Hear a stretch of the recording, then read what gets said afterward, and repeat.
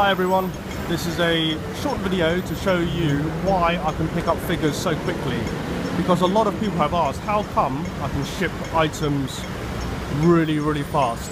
Surely I must have a shop or connections. Nope, very simple. Let me show you.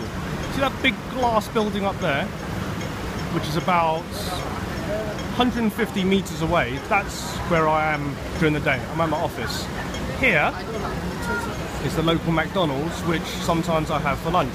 Now Clipper, I know you're fond of a Big Mac or two, but this particular McDonald's is 24 hours and the Big Mac meals here cost about £1.60.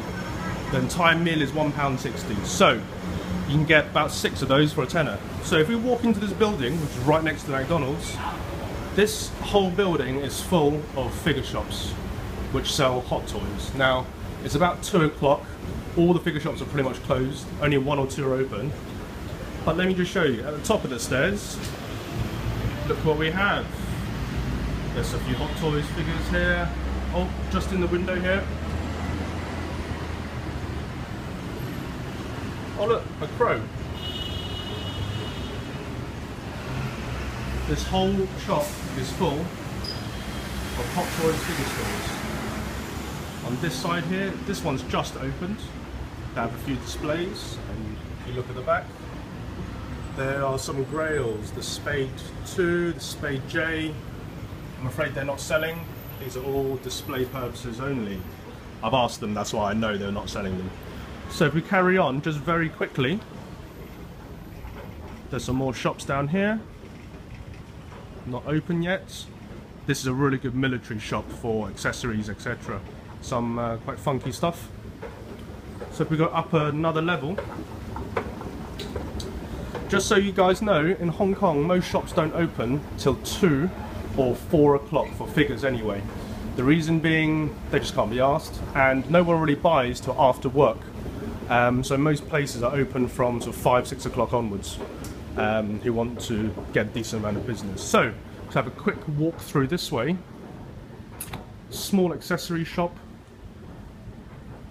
a few electrical stores, and if you look just down here, you'll see all the Predators on sale. Now I'm not sure if you noticed before. Oh look at Ecto 9, Chad loves that, I remember. Robocop 3, what's that? That's something new. Here are some custom work. Mark 5 helmets with a war machine. If you hadn't noticed, most places here don't put any stickers for prices because they'll choose to give you a price. They'll tell you the price. And if you remember, if you remember what I said before, it'll be at their discretion what prices they give you.